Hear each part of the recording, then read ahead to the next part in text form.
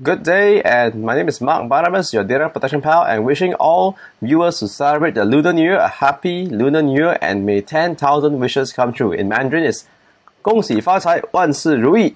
And this fortnight has got a lot of interesting articles, and a lot of it are biasly in Singapore because that's where I am right now. So let's begin with the first major news, which is the amendments to the PDPA, the local regulation for Singapore, the local regulation laws on privacy in Singapore, and there are three major updates. One is more consumer control over data, stricter enforcements, and some changes to do not call provisions. So you want to read or listen more about the updates, just click on this link up here, and I will have an update on the amendments in the other video. So another major news that have shook Singapore in terms of privacy is the fact that the police has access to contact tracing information. So for those of you who are not familiar with contact tracing in Singapore we have a device called a Trace Together device, or installed in our phones, where our locations are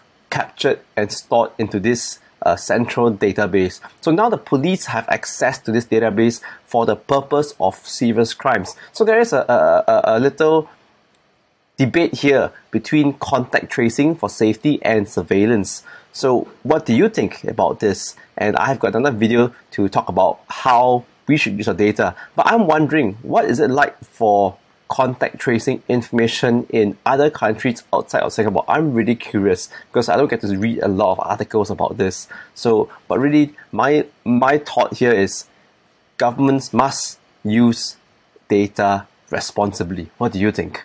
So another news that was interesting in Singapore is that Singapore also commented about WhatsApp and how the hack on SolarWinds, which is a major issue we talked about 2 weeks ago, affected the world.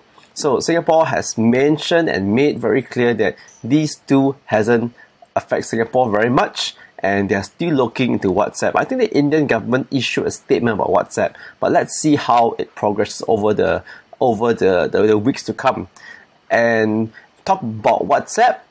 Looks like we have another internet giant who is going to respond to WhatsApp or Facebook's recent data privacy policies, and that is Apple. Yes, I admit I'm an Apple user over here, and well, Apple suddenly put up this statement saying they would allow users to prevent Facebook and WhatsApp from collecting their data. So we're going to see sparks fly in the weeks and months to come, and this may be World War III on cyberspace. And I believe this is something that we cannot avoid, because I'm sure many people are using Facebook or iPhone or even the Apple devices. So let's see what's going to happen in weeks to come.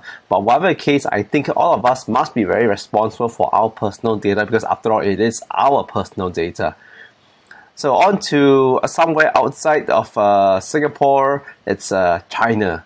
So this article comes from IAPP, the International Authority for Privacy, and certainly looks like China is going to put together a privacy bill as well. So this is in fact the article that was first published in October, but it's official. It's like kind of official right now for a draft policy bill. So if you are going to plan to do business in China, look out. And if you are a Chinese business, I think we also have to start to explore. So I myself am getting ready by preparing my materials in Mandarin, and even in Singapore, I do workshops in Mandarin regards to the local privacy policy.